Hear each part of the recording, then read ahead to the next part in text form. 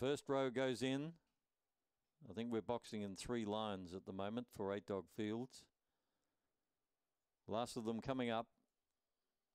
Boomrah about to come in with Safe Drop, and we'll be ready for the start. The light is on. Here's the lure. They're off. Oh, a bit of a jam after the start. Kakariki got cleaned up almost instantly, and down the outside showing good speed here.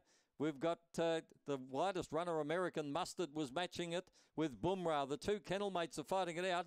Boomrah, American Mustard, Frodo Broggins, well back Severe, but on the at the finish, the 2 roughies fought it out, and Boomrah's beaten American Mustard in the run home. We'll leave it to the judge for third. We had Frodo Baggins was very prominent, along with In Trinity. Safe Drop was never a chance. Sevilla's run second last, and Kakariki was last. 1950, and that was a jam up right after the start. And Boomrah's won it. Boomrah's beaten American Mustard. Scott Feldis has got the roughie Quinella.